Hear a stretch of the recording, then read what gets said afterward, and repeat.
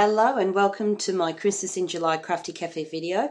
It's Teresa here, and I've made a card and some wrapping paper from a background I created using stamps from craftycafe.com.au.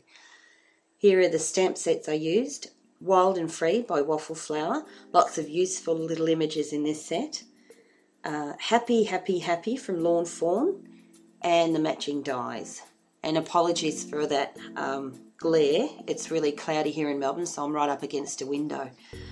Okay, here goes. I have all the stamps mounted onto separate blocks ready to go with their corresponding ink, and I'm taking the largest image first, which happens to be a flower, and stamping that randomly with light pink ink. It's Versamagic Pink Peony. There's no pattern to it, I just don't want them in straight lines. And you'll also notice I'm turning. Don't forget to stamp off the edge of your piece. I've already cut this piece to the correct size, so it's ready to roll as soon as I finish the stamping. The next colour I'm using is Abandoned Coral Distress Ink, and I'm stamping the shadow part of the flower. I'm making some effort to align this with the flower image without being too finicky. Next I stamped the leafy branch image using Peeled Paint Distress Oxide ink. I just love this colour.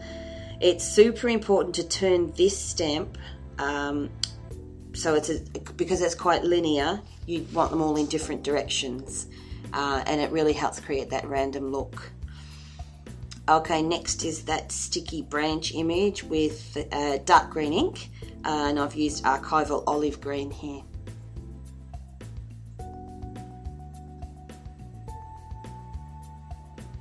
Just filling as many of those gaps as I can.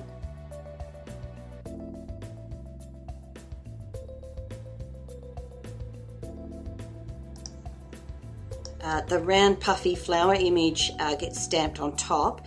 It fits right on top of that other sticky branch image. I don't know what else to call these. I'm using Worn Lipstick Distress Oxide for this. And again, making a little bit of effort to line them up, but not being too picky. And last of all, to fill in any white gaps that are left over, is the smallest image of all. That's the 3 little dots, and I'm stamping these with Abandoned Coral ink.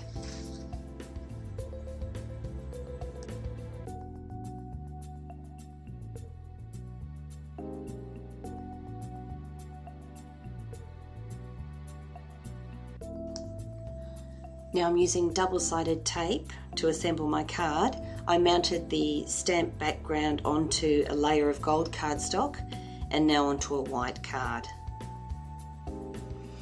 Sometimes I don't have the exact stamp that I need, and I need to improvise. So here I am with my Dymo labeler, printing off the word Christmas. I just wanted small.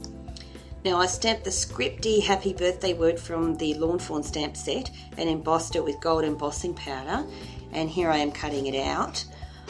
I'm also using the die to cut the word from Fun Foam so I can glue them together and raise the word up off the card. Okay, here's a piece of thin white paper that I stamped using the same stamp settings as before. I'm going to use it to wrap a small gift, and I'm going to use double-sided tape instead of regular sticky tape because I don't want to hide any of the pattern.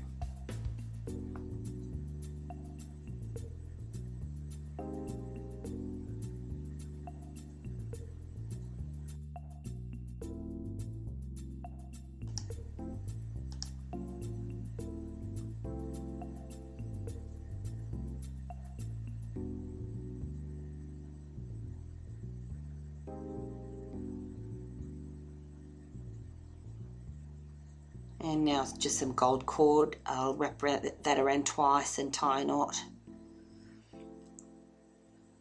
Quick and simple. Okay, thanks for watching. I'll list all of the Crafty Cafe products used in the video in the description. See you soon.